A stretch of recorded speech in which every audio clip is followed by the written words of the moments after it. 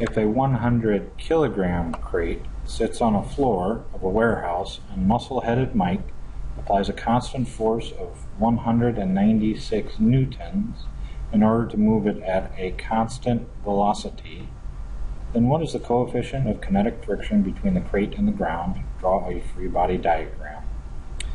Can you find the coefficient of static friction also? To be honest, this question is going to be solved later. But before we start, draw a free body diagram. So, in this direction, do we know anything about force? No, we don't. We know something about mass, 100 kilograms. But because we are on planet Earth and we know something, force due to gravity equals mass times acceleration due to gravity. This is Newton's first law. Now, do we have a mass? Yes, it's 100 kilograms. Do we have an acceleration due to gravity? We have found over and over that the acceleration due to gravity on Earth is 9.8 or negative 9.8. So force due to gravity equals 100 kilograms times negative 9.8. So force due to gravity equals 980 negative newtons. Now a lot of people are a little confused. Why this negative? In this case, the negative just means that it is going in the down direction.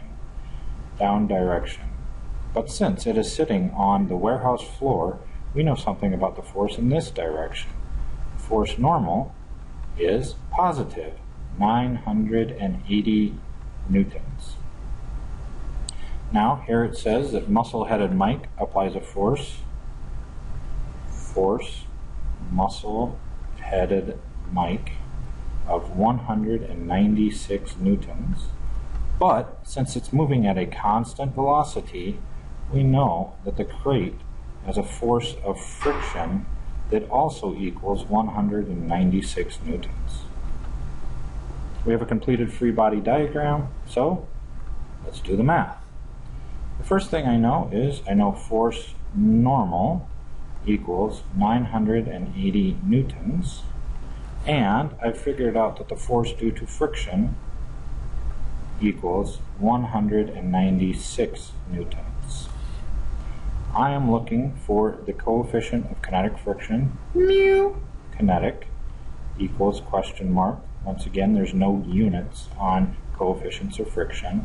I can use the force of friction, kinetic,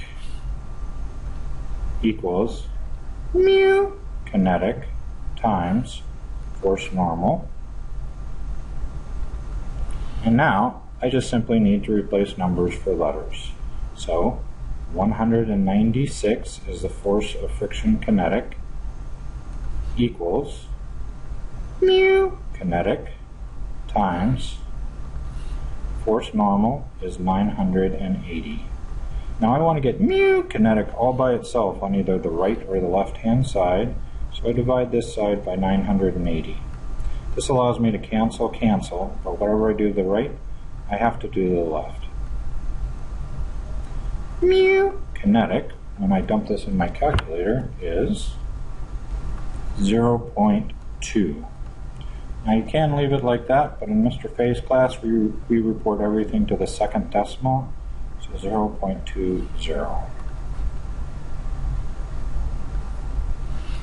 Now, are we able to discuss anything about the coefficient of static friction? And the answer is no.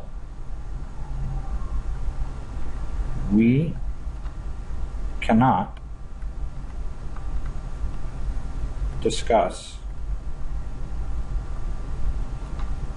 coefficient of static friction because there is no information provided.